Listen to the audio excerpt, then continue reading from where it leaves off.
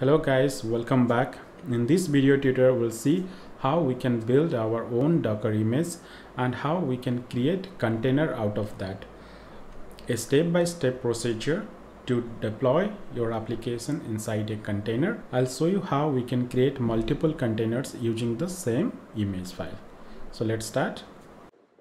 So here is the flow which we are going to create. First we'll create the Docker file and build that Docker file to create an image, and then we'll run that image to create a container out of that. So we'll see all this process step by step. So let's start. Before moving forward, let's understand the different Docker objects. So let's see what is Dockerfile. So Dockerfile is a text document that contains all the commands a user could call on the command line to assemble an image. So the Docker build command builds an image from a Docker file and a context. So let's see what is Docker image.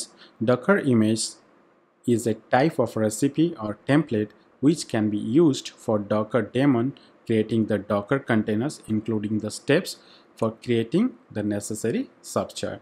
So you can use Docker build to build the image from the Docker file. So let's see what is container. A Docker container is a type of virtual machine which is created from the instructions found within the Docker image. It is a running instance of a Docker image which consists of an entire package required to run an application.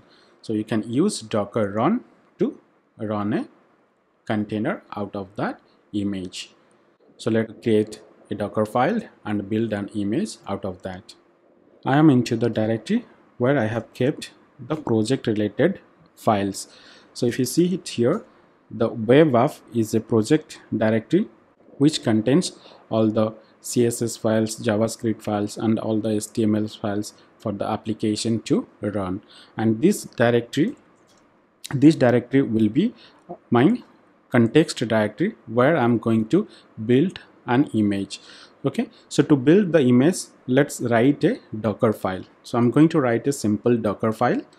I'm using VI editor, Docker file. So when you are writing Docker file, make sure that D is in uppercase and the Docker file, and it says simple text file. And first things, whenever you write a Docker file, you have to use the base image to write and add new layers into that. To write the base image, you have to use from httpd. I'm going to use this httpd base image, and on this top of the base image, I'm going to add more layers. So here I'm going to add copy my project directory web-app, all the contents in my project directory to the httpd server's home directory. So that is user local apache 2 then htdocs.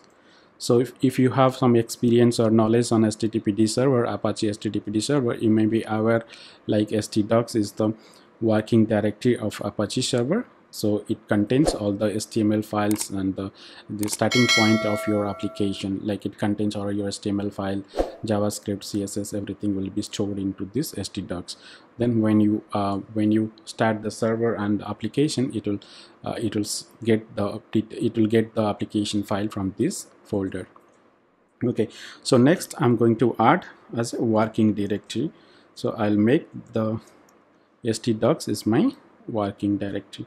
So this working directory will be our, when we spin up the container, this will be our working directory. Okay, so this is a very simple Docker file. You can add more layers, or you can write more commands based on your requirements. So let's save it now. So our Docker file is ready now. Let's build this Docker file and create an image.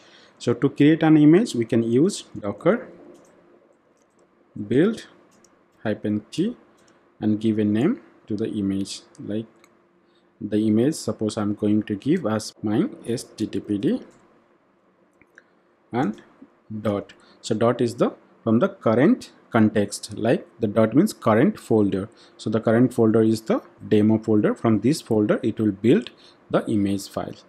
So hit enter. You can see it here now. The step 1, it got the HTTPD, the base image. From there we copied this web app folder to our htdocs folder and set the working directory as htdocs. Okay, and you can see here it successfully built the image. Now if you see whether the image is created or not, just use docker image ls. It will show you the list of the images. So here you can see our image my httpd is created, the tag is latest and the image id. Okay, suppose if you want to create and give a tag to your image, you can use as same command docker build -t, give a name like my httpd and give a tag like 1.0 and the current context. Hit enter, and if you see it here, it also created another image with a tag 1.0. see here, created another image with tag 1.0. now let's create a container out of this image. To create a container, we need to use the command called docker run and give -t. So I'm going to run this container in the background.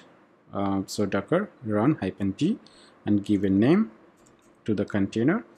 Suppose I'm going to give as my app and publish the container port so that we can able to connect from the internet. So it's a 80:80. So remember, this left hand side 80 is your host port and this 80 right hand side is your container port, and HTTPD server by default runs on port number 80. Okay, and then give the image name. So here I'm going to give my HTTPD, give a tag like I'm going to give a tag 1.0 is going to run the container. So hit enter. Sorry, so it's a typo error. Instead of HTTP I gave FTTPD. So just correct it, HTTPD, and hit enter. So you can see here a container is created out of this image. Now if you see if the container is running or not, or is created or not, just use docker container ls. See, our container is now created and running. If you see here, created 16 seconds ago and the status is up and the ports is forwarded to 80 and container name is my app. Now let's connect to the container and see our application is running. So to connect this container, what you need, we need the IP address of the server where your container is running.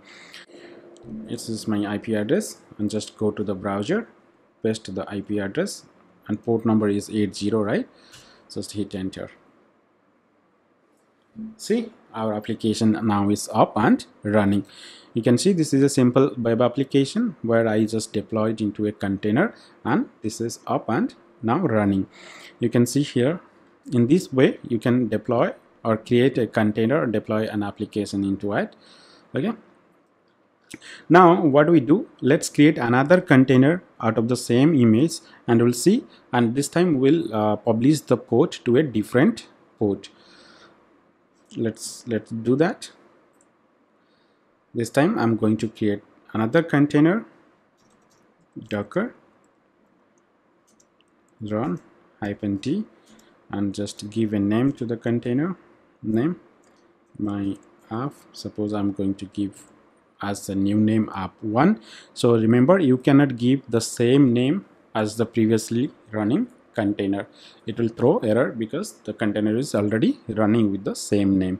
So I've just gave a different name to that, my app1, and publish the port. So as previously the port is already published with the host port 80, so we have to now give a different port.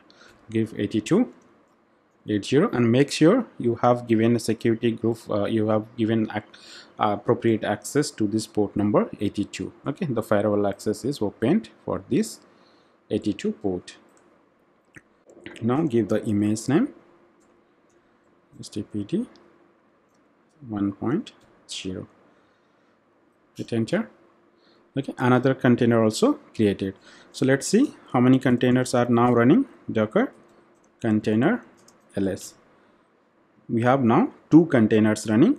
One is my app and the other one is my app 1, and it's created 9 seconds ago. So let's connect to this second container. How you will connect? Just go to your browser. Okay, copy the IP address of your server where container is running. Just paste it here. Okay, instead of 80 you have to put 82. If you hit enter,